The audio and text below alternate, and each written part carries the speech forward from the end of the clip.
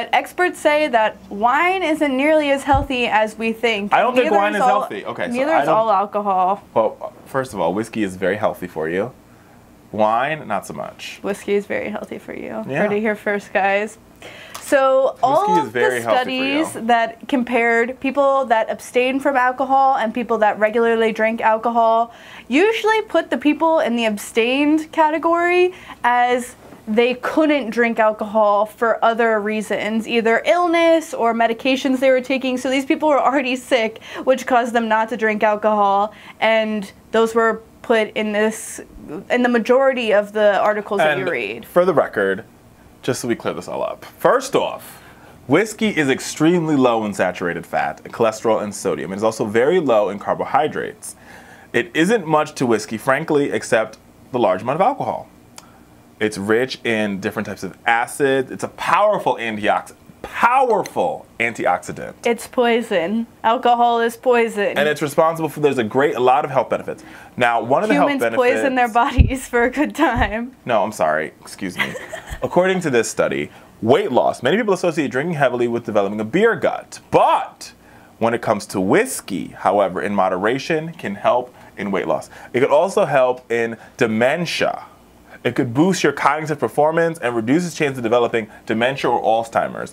Moving on, heart health. A number of studies have shown that whiskey to be a major player in protecting your heart. Our bodies are getting older, our systems are becoming more frail, and it can help, and blood clots. A recent study found that whiskey has been seen to significantly reduce blood clots. Blood clotting is important for wounds, cancer prevention, immune system boost, diabetes control. Let me tell you, when America, you're just drinking sugar. It's no.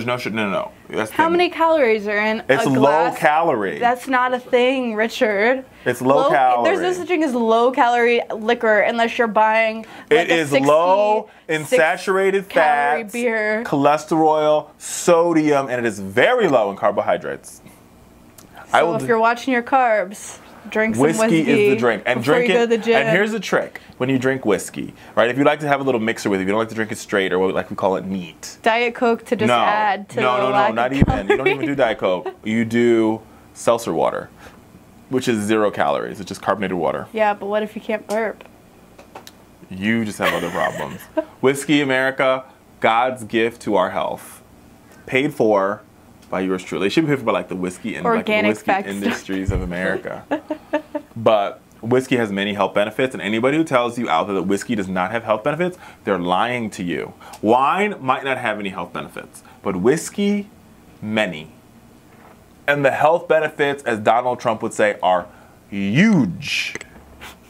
Huge. Richard Fowler, making America great again. Richard Fowler, making America great again. We will make America great again.